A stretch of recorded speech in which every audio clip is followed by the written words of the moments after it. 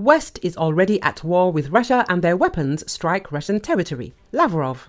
The West is already at war with Russia and the weaponry it supplies to Ukraine is being actively used to strike deep inside the country. Russian Foreign Minister Sergey Lavrov told. The top diplomat has dismissed repeated claims by the US and its allies that they somehow restrict Kiev from using Western-supplied weapons to attack Russian territory. Any such statements are tricks that the Americans are trying to feed to their public opinion or to NATO members, Lavrov argued. American weapons are already being used against various targets outside the combat zone, he added. We proceed from the fact that American and other Western weaponry strikes targets on the territory of Russia, primarily civilian infrastructure and residential areas. While Lavrov did not cite specific cases, Ukraine attacked on Crimea with US-made ATACMS ballistic missiles packed with cluster warheads.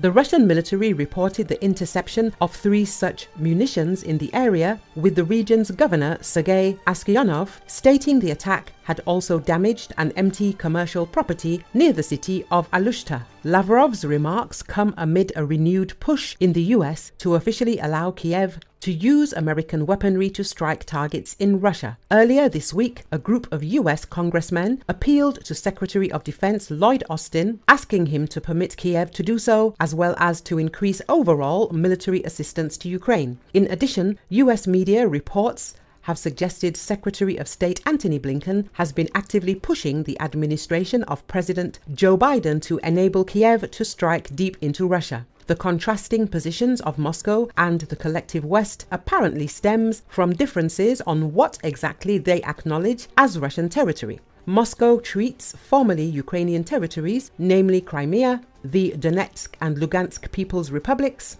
and Kherson and Zaporozhye regions as integral parts of its territory, while Kiev and its Western backers still consider them to be Ukrainian. 2 people were hurt after gunfire erupted at a high school graduation ceremony in Oakland, California.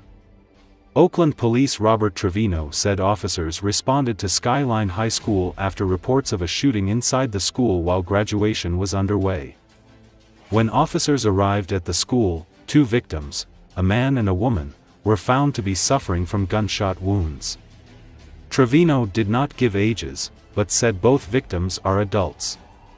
They were both transported to the hospital by ambulance and were reportedly in stable condition. A witness who identified himself only as Larry told the Chronicle that he was at a parking lot across from the school when he heard multiple gunshots, then saw throngs of people running. A video posted to social media showed a woman at the scene talking about what she saw and heard. "I was waiting for my daughter.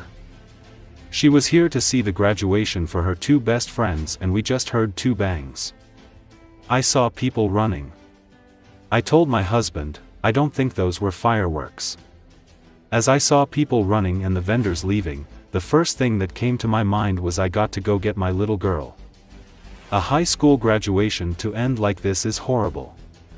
Authorities are investigating reports that a dispute preceded the shooting but have so far not disclosed a motive or what the potential dispute could have been about. Police say that this appears to be an isolated incident and that there are multiple suspects but have not yet released the identities of those who are suspected to be involved. Skyline High School was placed on lockdown immediately following the incident, but that was lifted shortly after the incident took place.